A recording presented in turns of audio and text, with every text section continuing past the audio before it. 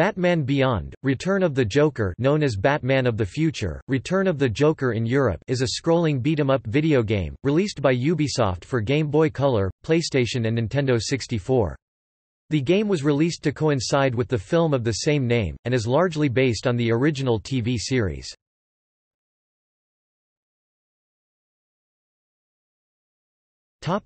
Gameplay.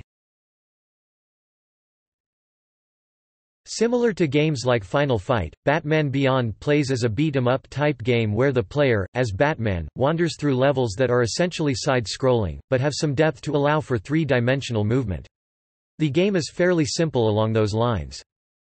The PlayStation and Nintendo 64 versions of the game allow the player to select and switch between 4 suits while playing the game.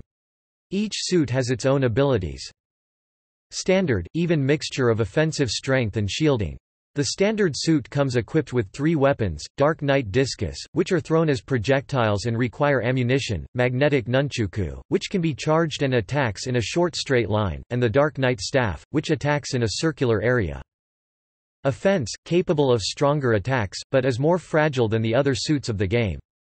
The offense suit allows the player to punch open gray crates, which grants access to extra items and a few extra areas. Defense, deals weaker attacks, but better protects the player from damage. The defense suit is equipped with 2 shields that can be used to deflect nearly all enemy attacks.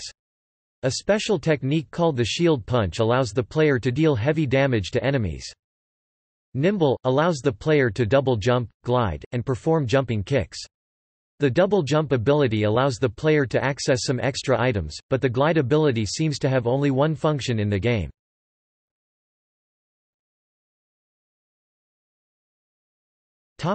Reception.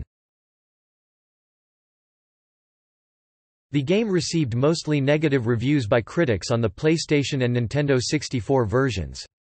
The Game Boy Color version received mostly mixed reviews.